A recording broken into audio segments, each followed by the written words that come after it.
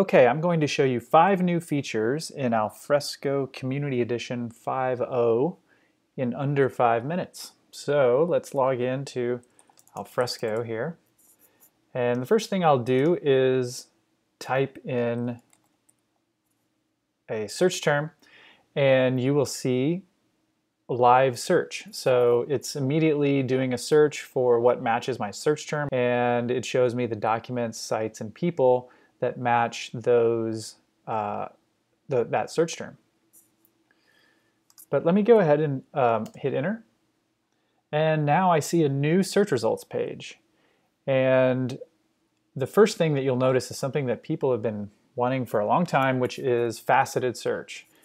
In Alfresco Share, the user interface calls these filters. And you can see that I have 3 documents that are being returned for the search term apples.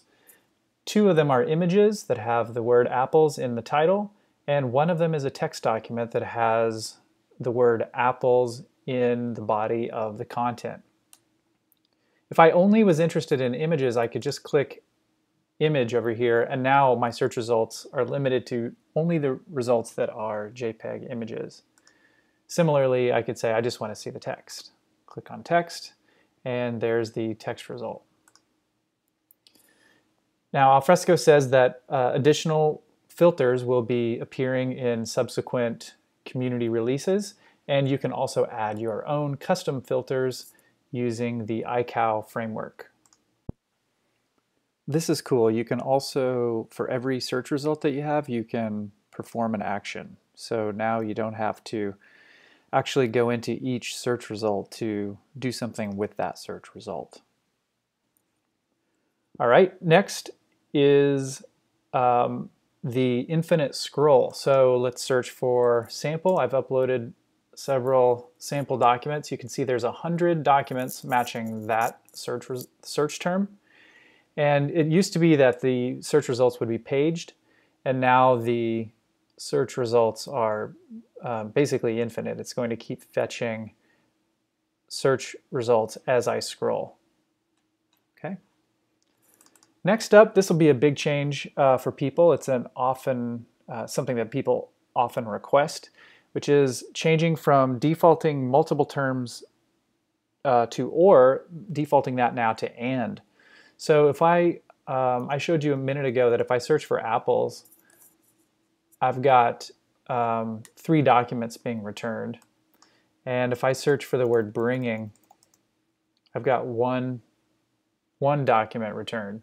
So in prior releases of Alfresco, if I were to search for bringing apples, I would get those 3 documents back because Alfresco would default it to or, bringing or apples. Now it defaults it to and, so when I search, I see only the meeting notes. I do not see the images that have the word apples. So search terms are now anded instead of or'd by default. Okay, next is the PDF.js viewer. This just means that when you preview a document, the document does not get converted to Flash, and instead the PDF.js open source project is used to preview that file without Flash. So if I go to Documents, Agency Files, Contracts, and I jump into the project contract, I can see this PDF file being rendered natively as a preview in the browser using pure JavaScript. I can still page through the document. I can zoom in. I can go, this is kind of cool, you can do a search within the document. So there's that search result. I can maximize. So take a look at that. Next is the HTML editor. So if I go into my site, then I can open up this in the inline editor. And now this is using a newer editing component, which is cleaner and more configurable.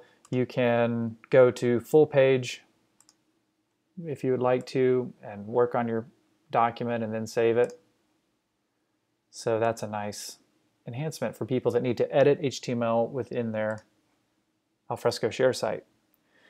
Finally, let's look at the site manager. So if I go to the admin console and go to site manager, so previously when you want to change the visibility on a site or delete a site, you had to go navigate to that site, and now you can see all the sites that you manage within a single list. So that's a nice feature for people that need to make changes to many sites.